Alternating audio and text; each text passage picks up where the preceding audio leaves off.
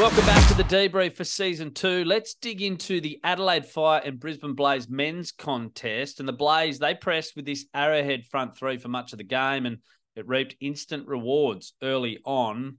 Now, Fire midfielder Fred Gray does the right thing here by pre-scanning. He's trying to connect with his next line, but the wily old fox, Kyle Kramer, pounces as soon as Gray's body turns and head goes down. He blitzes from the blind side.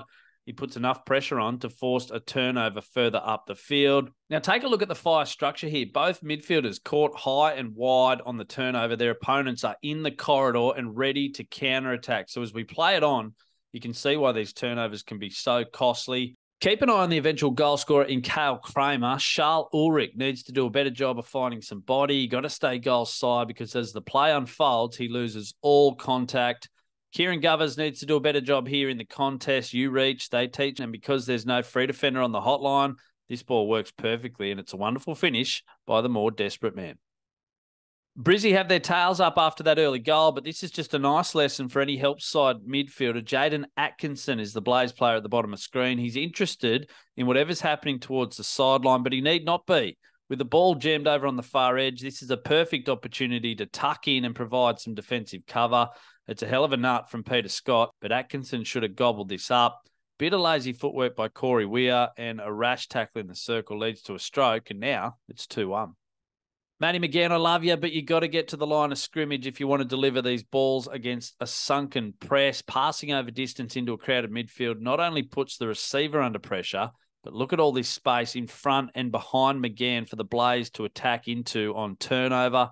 Fred Gray gets swamped, and a tip of the cap to Diarmid Chappell. This is the best piece of skill from the entire weekend of hockey, running away from his target at speed, upright reverse pass to Kyle Kramer. Great execution, but these defenders need to do better. Look at the gap the young fella puts on them before he gets the ball back and finishes a really nice goal. Oh, how's that for an assist and the finish? Making no mistake. Let's head to Perth now, and Tom Harvey was pretty good over there. Here he is looking for the best way to get into the attacking circle against a deep fall-away press. Just toss it to the T-point. This defender is in front, but he's lost touch with his man. This defender is confused about which player or space to take. And gone are the days of goalkeepers sitting back on their goal line. Brendan Hill needs to take some big strides forward to try and dissuade a pass into these pockets. Once the ball lands on Tom Wickham, he has some time and space, but he needs some better leading patterns from his teammates. Liam Flynn can dive out here to fill the dump or trailer position, leave the space in front of goal for Will Battistessa. Both boys just get to the hot zone too quickly, and by the time Wickham gets the ball under control, the goal here would have been more good fortune than good planning. The Canberra Chill played deep within their own half for a lot of this game, and here we see Perth manipulating it beautifully. Back four for the Thundersticks with two centre-halves in Aaron Zalewski and Tim Gears, and I want to highlight this subtle movement from Gears, which puts Ben Staines in two defensive minds. As we roll through, Perth is happy shifting the ball around the back, and Gears just floats forward into a dangerous space to draw the attention of Staines, which gives Tom Harvey more space down this left flank. As the ball shifts, Staines has to leave Gears and close quickly to limit Harvey's time and space. He gets there on a good line, but overcommits badly, and Harvey is good enough to make him pay.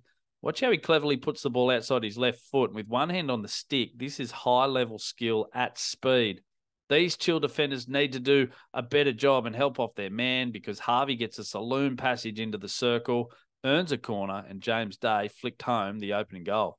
Last piece from this game, and it's just a few vets giving their opponents the runaround. Zalewski is on the ball. Wickham leads in to create space down the line, and the leading pattern of Trent Minton is awesome. Up and away and leaves his defender in the dust.